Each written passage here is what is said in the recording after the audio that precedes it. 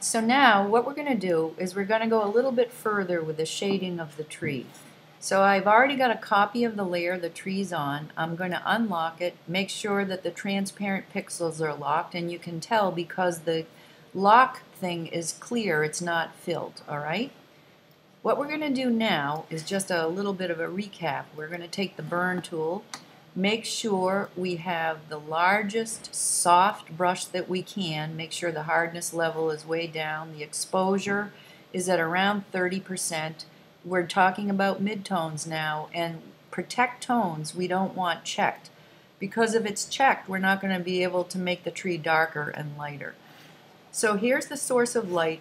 We come in here and we start darkening the side away from the light. And when you get into small branch areas, you have to go up and change the size of the brush so that you can go in and do this. But always use the largest brush that you can. So basically, you know how to shade the dark side by using the burn tool. We're going to go on and do the dodge tool. The settings should be pretty much the same. We're working on midtones. The exposure is good. Unprotect tones, that's not checked. So we're going to come in here now and we're going to take a little bit of light, and we're always working sideways. So where the light would be hitting the tree, we make it lighter and lighter. Again, you've got to go in and use smaller brushes to get into some of this area, but I don't want to talk about that now. What I want to do is talk about the light from the sky. So if you look at the water, it has an orange glow to it, and there's even magenta in here. So what I'm going to do is I'm going to pretend I've already finished the tree. It's all done as far as light and shade. I'd lock, copy, and unlock the copy and work on that. And so the first thing I'm going to do is take the eyedropper to borrow color from the image, which is the best way to get a unified image. And I'm going to click on the water here and notice that this color comes up here. So I'll click on that and maybe make it a little bit less bright, maybe there.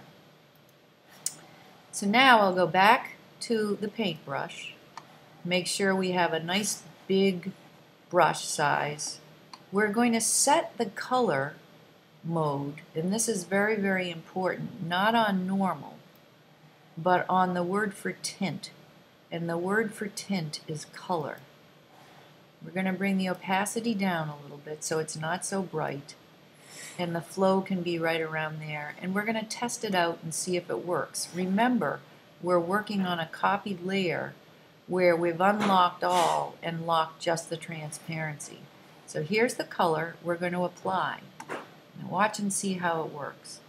So as I come and I apply this color to the tree, what we're doing is we're letting the tree catch some of the color from the light reflecting up from the water and the light on the sky. And basically it will be showing up pretty much on the side of the tree where we have the most light. Always work sideways. So that's basically how to bring some color from the image onto the tree. And you probably want to copy your layer a lot of times and work on it and see what you can do. Now there's another thing that you can do, and I'm going to turn this off, the eye, go back here, and I'm going to copy the layer and show you something else that you can do. I'll unlock the lock all, make sure this transparent lock is on, and then I'm going to do this. I'm going to go Edit, Fill, Foreground Color, which is this. I change from normal to Photoshop's word for tint, which is color. And I bring the opacity down around 30% to try it. So now what I'm going to do is fill the entire tree with a little bit of this color, but I've set it on the word color so that I tint it. Notice Preserve Transparency is still checked. So there it is. So let's compare this tree to this. And so you can start to see there are two ways that you can add color to a tree. As I've just done on this layer, I've filled the whole layer, which I'm going to turn off, and I'll go back up to this one where I've just used my paintbrush to throw a little color on the edge of the tree. So there it is, another high-level tool for you to know about.